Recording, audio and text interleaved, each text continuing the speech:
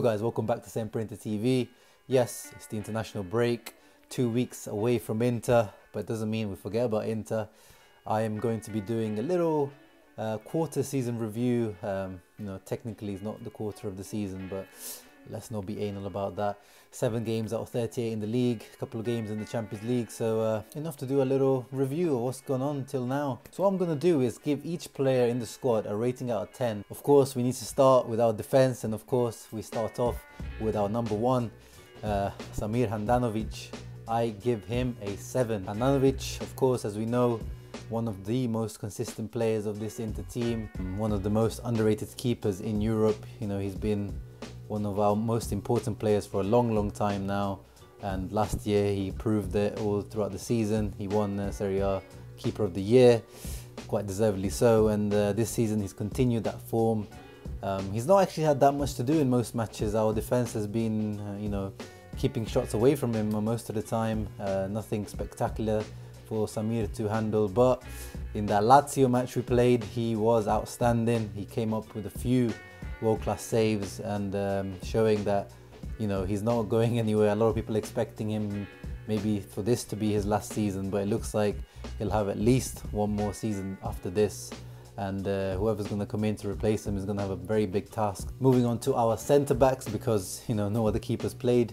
We'll start off with our new signing. Godin came in with a big reputation from Atletico Madrid, probably one of the top 5 centre-backs in the world, and has come in. Unfortunately, suffered a few injuries once in pre-season, and he has suffered a little bit at the beginning of the season as well. But to me, he's slotted in there. Looks like he's always played at Inter, and you can see that hunger, that desire that he has to play still at his age of 33, 34. Obviously you can see when he's faced one-on-one with some pacier players, he can suffer. Of course, he's not the quickest, but I think he's been an excellent signing and he's showing exactly his quality.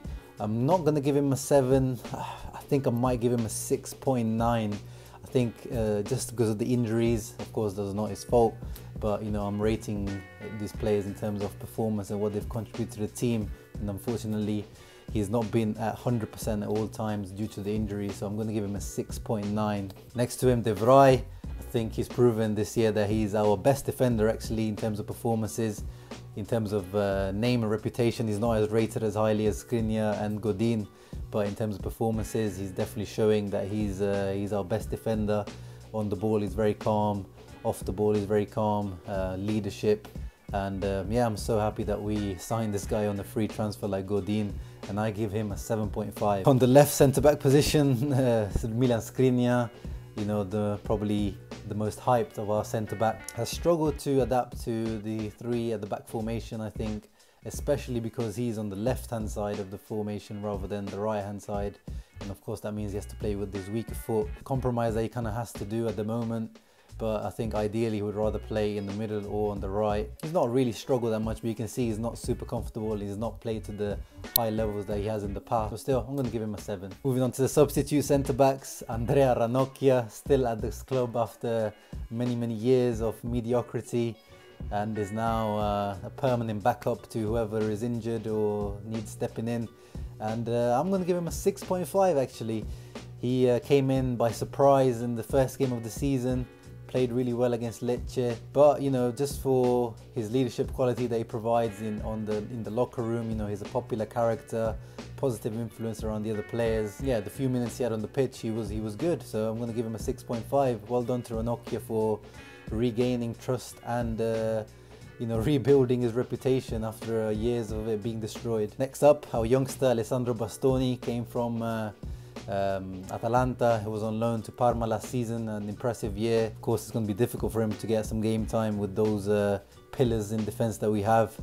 And that one appearance he had against Juventus was not too bad. He was you could see there's definitely a player there in the future, but that was a difficult game for him to step in, and of course he could have done better for that Gonzalo Higuain goal. So I'm going to give him a 6. Next up, Mr. Reliable, Mr. Consistency, Danilo D'Ambrosio. Used to be a meme character in the years past, but now since last season he's proven to everyone exactly what he's made of. He's one of the most improved players of this team, and he's become so important that, you know, Conte seems like he's trying to fit him in wherever he can. Has played at right wing back, has played at right centre back as well, and I think that's where his best position is now. That position where, you know, he can use his defensive abilities, his heading ability, and you know, in the right wing back position, I don't think he has that dynamism and that energy or that technical ability really to play that position at a top level, but he does a job out there. Mr. Reliable, I'm going to give him a 7. Moving on to our wing backs, starting off with our newest signing, Biraghi. He's coming from Fiorentina, of course, with a loan with the option to buy, and once again, he's not really had much playing time. He's only had that one match, but in that one match he was pretty good. Showed his crossing ability, and he's definitely a level up from Asamoah in terms of going forward. Hasn't been really tested defensively, and that's where my concerns are when it comes to Biraghi. But, you know, we'll see in the coming weeks and months whether he's up to the task of being an inter-level player. And for now, I'll give him a 6.5 just because of that one good appearance he had. I'm looking forward to seeing more of him. Staying on the left-hand side, Asamoah, I'm giving him also a 6.5. Of course, Antonio Conte knows him really well from his Juventus time. And Asamoah, with his physicality, experience, he's a really important player in this team, but I'm still looking for the improvement from him attacking wise, and I really have not seen it yet, so that's why I'm giving him a 6.5. Moving on to the right hand side, another new signing has been Valentino Lazaro. Now Lazaro is probably my biggest disappointment of this season, so I'm only giving him a 5. Now I know that sounds super harsh, but not rating these players in terms of, you know, the potential. You know, I'm rating them in what they've given us, and Lazaro unfortunately has only given us one substitute appearance. Like other players, he's, you know, of course the competition is very high, and injuries unfortunately have not played a positive part in his Inter career for now.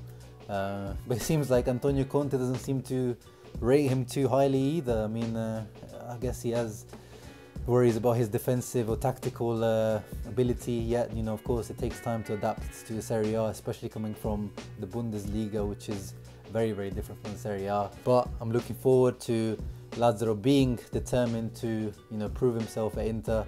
There's rumours of him even going back on loan to Hertha Berlin, but I don't want to see that happening. I want to at least give him a good few games as a chance. He's been playing for his Austrian national team as a starter, but as a right winger in a 4-2-3-1, so I'm not sure whether right wing back will be his permanent position, but let's see how things develop. And the starting right wing back for the majority of the games has been Antonio Candreva, the most improved player of this team without a doubt. I mean, a lot of us may have seen it coming because we knew that Candreva was you know, liked by Conte. He was a important part of Conte's Italian national team in 2016 at the Euros, but you couldn't have imagined that at his age, you know, he's 32 now, that he would have had this kind of revitalization of this level where he's becoming such an important part to the team. And you know, he was one of the best players in the first few games, and then he's slowly had a bit of a drop off and some injuries as well. But I hope he continues like this, because this Candreva is not a meme player anymore. He's becoming a really important player. Moving on to the midfielders, of course we have to start with the guy who's probably our most important midfielder, Marcelo Brozovic, of course, Il Crocodillo, Epic Brozo. I'm going to give him a 7.5. You know, Spalletti is the one that moved Brozovic into that regista position where he became so important and finally found his true position on the pitch. But under Antonio Conte, he's stepped things up to the next level. Thanks to the tactics and the fluidity of this team, he's been able to, you know, he's not as burdened by the rest of the team as he was before. You know, in the midfielders now, we've got more quality in there thanks to Stefano Sensi and Barella, giving more quality, better passing ability in there, whereas in the past Brozovic kind of had to carry the midfield almost all on his own, on his shoulders. He's truly developing into a world-class midfielder. Next to him, of course, I just mentioned who I think, and I think most of you will think, is our player of the season, and that is the little magician Stefano Sensi. What a signing! When he came in from Sassuolo, I still remember making that video when Inter stole Sensi off Milan's hands. And I was saying that, you know, he looks like he will be a substitute player, you know, perhaps the replacement for Borja Valero, you know, the guy who's in there to challenge for the spot, but then maybe not given starter. But boy, was I wrong. This guy is the one guaranteed starter in that midfield, even maybe ahead of Brozovic, because without him, our team almost collapses, because he does everything. He's almost like a little N'Golo Kante to the team, you know, tackling, passing, dribbling, assisting, scoring, everything. And you saw against Juve when he had to come off for injury, the team collapsed, and I hope that injury is not too serious. It looks like it's not too serious. He should be back after the international break. It's just a thigh strain. But what a player we have found, guys. So I'm giving Stefano Sensi an 8. Our other big money signing from Cagliari this summer was Nicolo Barella. Took his time to get into the team, let's be honest. You know, a bit longer than maybe some people expected.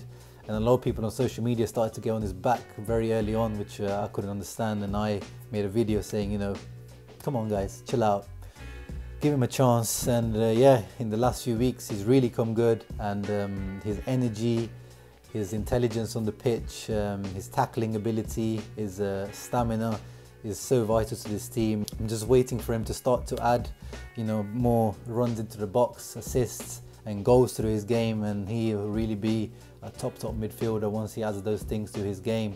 So I'm going to give him a 7. Moving on to Mattias Vecino, the favorite player of every Inter fan. He's had a difficult season actually. He started off as in the starting 11, as I kind of expected, because I thought, you know, Conte is always going to try to have that one taller, more physical midfielder in there.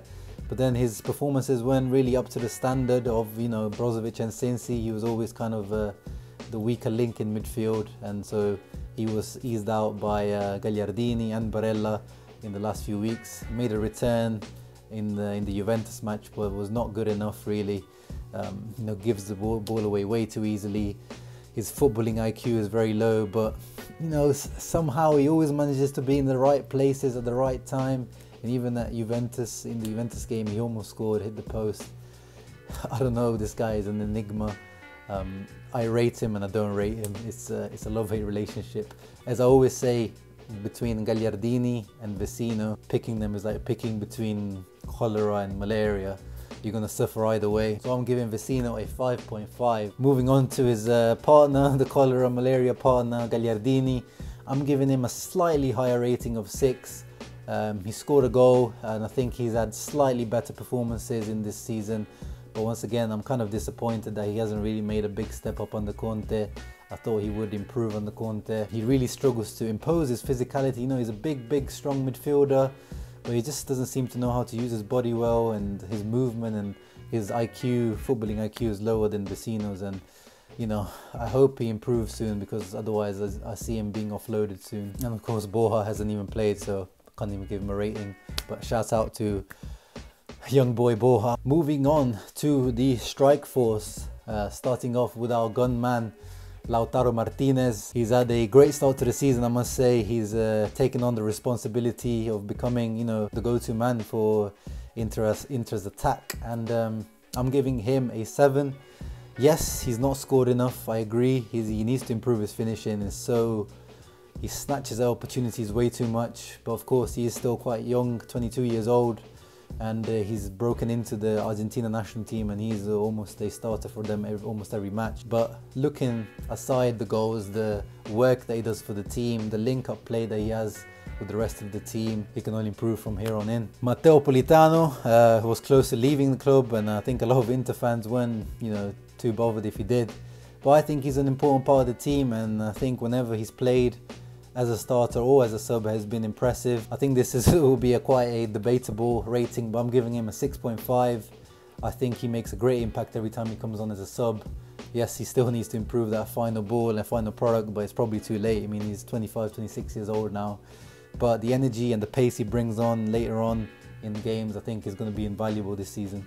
The big reputation, probably the biggest name that we have on this team now, Alexis Sanchez. The dream signing of Inter fans for years. Of course, has come maybe a few years too late, but he's finally here. And he's, like other new incomes, has taken his time to get into the team. Antonio Conte maybe is not sure about his fitness. First start against Sampdoria. What a match, 2 goals, red card. Difficult to give him a rating, you know, he's not really had that much playing time, but the little he's had, he has been impressive. He was good against Barcelona as well. But you know, the reputation that he has, the quality that we know he has, he needs to do better. So I'm giving him a 6. Now the last one, but not the least of course, this one will probably be the most argued and debated because, you know, he is a very opinion splitting player, our most expensive player of summer signing, Mr. 65 million, Romelu Lukaku. I'm going to give him a 7. See, I was debating there whether, you know, going below 7 or not, but I'm going to give him a 7 because of his off-field behavior as well. He's integrated with the team so well. You know, of course, I'm not one that pays that much attention to like what players are doing off the pitch, but you know, the way he's integrated with his teammates, the way he's been interacting on social media, he's already speaking Italian. I know he already spoke a little bit before. The passion that he seems to have for the club, for the fans, and how badly he wanted to move to us, how badly he wants to play for Conte. And you know, he's alongside Sensi, he's our top scorer with 3 goals. You know, that's what we've brought him in for the goals. So of course we're expecting more from him in terms of goals and assists and link-up play. Guys, if you watched Lukaku, you knew exactly what type of player we bought. This is not a surprise. I know a lot of people, I keep seeing people commenting about his touch, his link-up play, you know, Brikaku, you know, Timberlands and jeans Lukaku. This is Lukaku. This has been Lukaku for 2 or 3 years. This is not a surprise to me. I knew exactly what type of player we were buying. You have to live with these shortcomings. He's not going to improve on his touch at 26 years old. But what he brings is what Antonio Conte wants. You know, when he has space to run in behind, he's very, very dangerous. You know, running with the ball, he's so powerful. Yes, he's not that good with his back to goal, especially given his size. He should be a lot better. But you know, he's trying his best, you know, to give Antonio Conte what he wants. And he's a proven goal scorer. You know, he scored 2 goals again for Belgium. He's the all-time leading top scorer at 26 years old, 51 goals in 80-something matches. I mean, what more do you want? This guy is a proven goal scorer and he will score goals this season, and I'm sure of that. And that's why I'm giving him a 7. Moving on to our coach, the biggest signing of our season, I would say. I'm giving him an 8. Not many Inter fans expected to be sitting, you know, just 1 point behind Juventus at this point. You know, in my season predictions, I predicted us to finish 3rd, but that's because I was expecting Napoli to do a little bit better, but they've started not so well under Ancelotti. But you know, the way Antonio Conte has implemented his pattern plays and tactics, and the way he's kind of brought this team together in terms of the chemistry that we can clearly see out there, has been outstanding. I think there is not much argument that he is the best coach in the world at making impact on a team in a very short amount of time. I mean, you can clearly see the Antonio Conte footprint on this team everywhere. You know, the way this team plays, you know, of course that 3 at the back formation that usually has not worked well at Inter historically, but you know, he's making it work. The defense, which was our strong point last season already, is even stronger now. You know, we hardly concede any shots on goal and hardly concede any goals at all. Going forward is where I'm concerned a little bit more. We're seeing some of that pattern play and stuff, but you know, the depth that we're lacking in midfield in terms of if Sensi or Barella get injured, and the goal scoring threat that we're lacking there is concerning to me, and the wing backs as well. In terms of their attacking contributions. Antonio Conte proving why he's the highest paid coach in the league, and expecting to continue on this route after the international break. I think the Scudetto is too far for us. Juve's squad depth is ridiculous. I think it's too early to talk about the Scudetto. So I'm still expecting, you know, finishing 2nd or 3rd. I think I'll be very satisfied with that. And of course, to our fans, to the tifosi, Interisti around the world, always giving a 10. You guys in Milan or from around the world, always filling up the San Siro Miazza Stadium and around the world, always watching Inter, whether you're Australia, Indonesia, London, US, Miami, you know, you guys, hats off to everyone. And by the way, guys, this was my final video for SempreInter TV. It has been a great journey. It's just a personal choice, you know. I've spoken to Nima at SempreInter and the other guys. I'm going to start doing my own channel, Uncle Sharma. I've left the link in the description below if you want to subscribe. I'll be making very similar videos around Inter, Serie A, maybe Premier League. But, you know, going on my own journey. Thank you very much to everyone who's watched. Cami and Bilal and Renato, Nima, everyone in the team will be taking over. They'll continue to do a great job as we have been doing. Thank you for everyone for your support. But as always, don't forget to like this video and subscribe. Forza Inter and Sempre Inter.